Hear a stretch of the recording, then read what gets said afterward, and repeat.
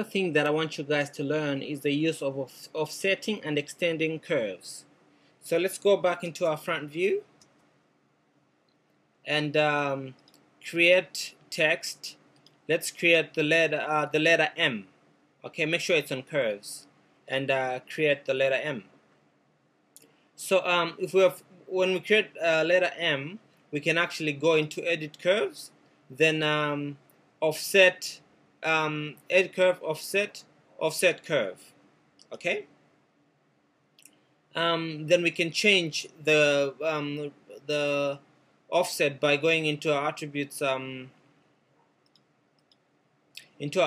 editor. We can change the distance. Just click on that and middle mouse click, because my mouse is not working properly. So just go into our attributes editor and actually change the value. Okay, we can actually change the value to, let's see if I do my 0.1, actually minus 0.1 will be fine. There you go, we've got that. Alright, so it's not only limited to this, it's not only limited to letters. We can actually extend it to the CV curve tools. Okay, so we can go into create CV curve.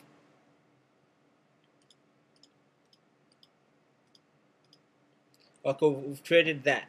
Then just press enter. Okay, offset curve. It to offset the curve. But then again, we can go into our attributes editor and actually adjust the offset. Okay, that's pretty good. We can adjust the offset.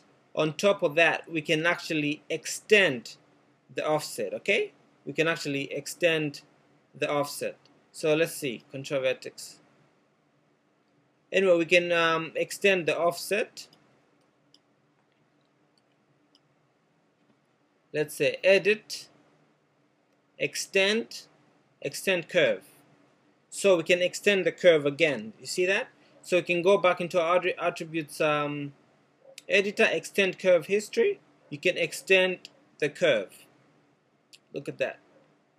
If you look at this one, we can extend the distance that one is going.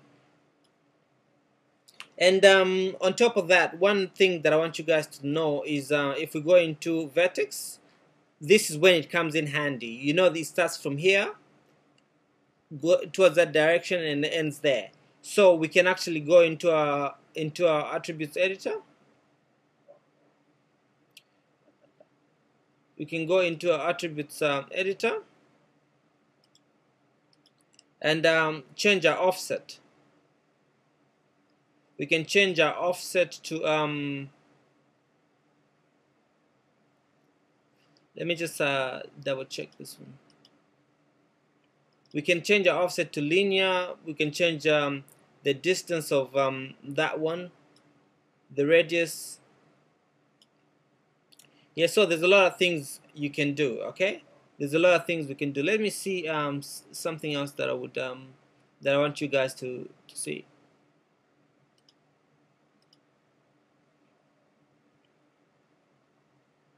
Yeah, that's this one here.